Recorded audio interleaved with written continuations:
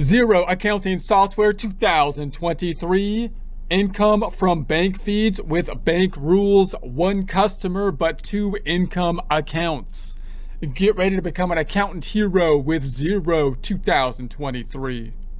Here we are in our custom Xero homepage. Going into the company file we set up in a prior presentation, the bank feed file. Duplicating some tabs to put reports in like we do every time. We're going to right click on that tab up top and then duplicate it. And then right click on the tab up top again and duplicate it again. Back to the middle tab, go into the accounting drop down, opening up the balance sheet report. Tabbing to the right, accounting drop down, this time the income statement report. We're going to change the dates on the income statement to 2022 because that's the year that our transactions are in from the bank feeds, January to December of 2022. Update. Let's go to the first tab. We're going to go to the accounting drop down into our bank feeds, which is under the bank accounts. We've got our one account connected thus far. We're going to go to the drop down for the manage of the accounts, account transactions.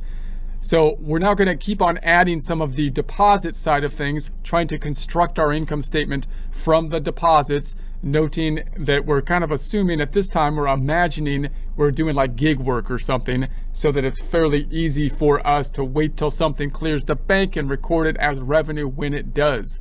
If I go into the cash coding over here, the new thing we're going to do if I sort by the payee is we're going to say, what if we've got different kinds of deposits coming from the same customer? And this could be a similar kind of thing that you would have on the expense side of things. What if, for example, you had different kind of expenses or different kinds of accounts for the same vendor? On the expense side, when money's going out, it might be for like a Office Depot or Home Depot or something, where you might normally buy supplies, but sometimes you might be buying equipment or something like that, and you might say, is there any way I can differentiate the information in the account to make that differentiation? Sometimes that might be by the dollar amount, but here we're specifically looking at the added detail.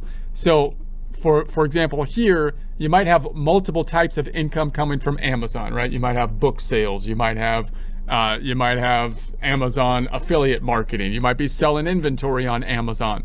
So is there a way that I can distinguish? You might have different locations from Amazon. Where is it being sold in or something like that? So we could look in here and try to say, is there anything in this added detailed information that can help me distinguish between one type of income and the other? So for example, here, even in the payee line, they have Amazon, which is really the customer you would think would simply be Amazon, but you have this differentiating factor with the income and the California. Now, if that ties into two different sources of income, you can use that as a differentiation factor.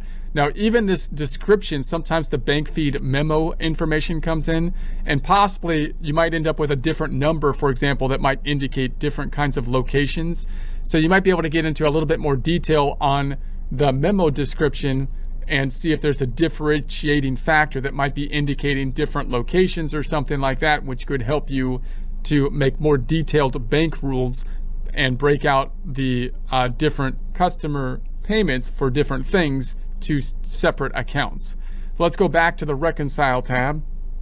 Okay, so let's add the detail here. So I'm going to go in, I'm going to assume this one, I want to make a specific rule differentiating this Amazon.com from that Amazon.California, for example.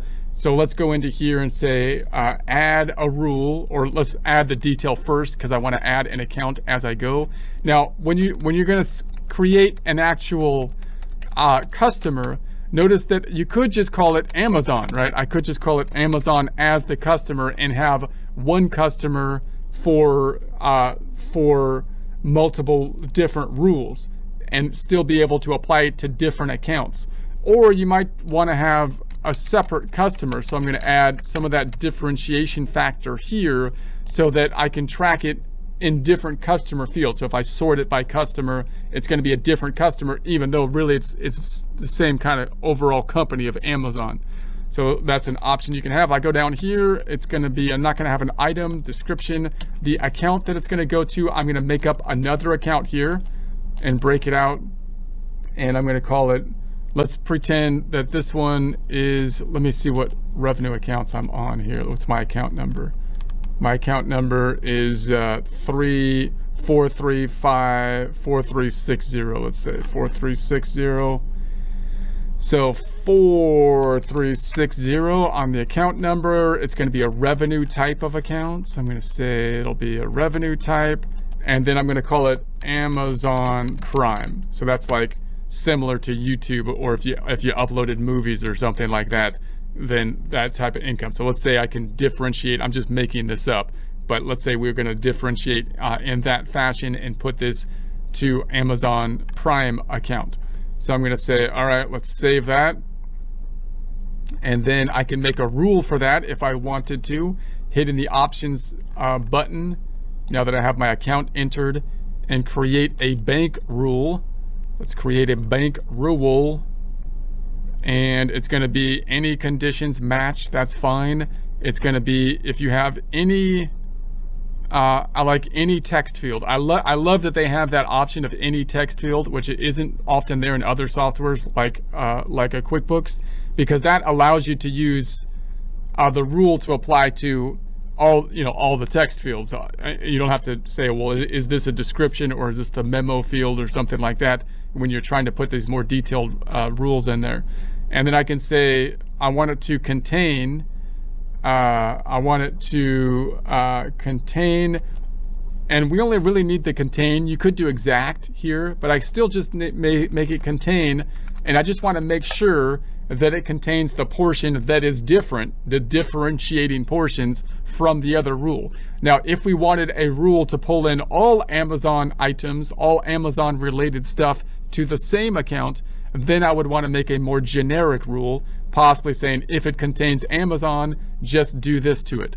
But if I want to differentiate them, I can include that differentiating factor, which is this bit, and make sure that that's in there, so it will only apply it to that differentiating factor.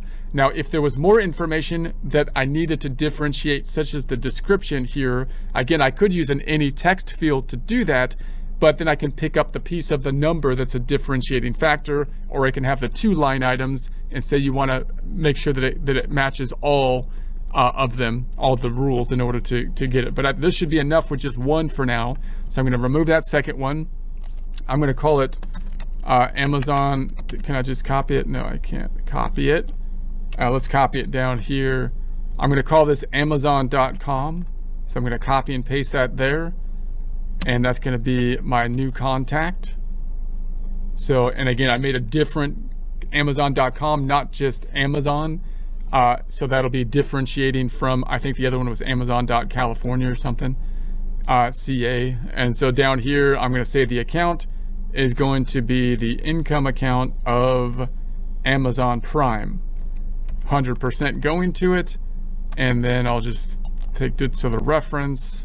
That looks good. So if we save this, and then I can record it.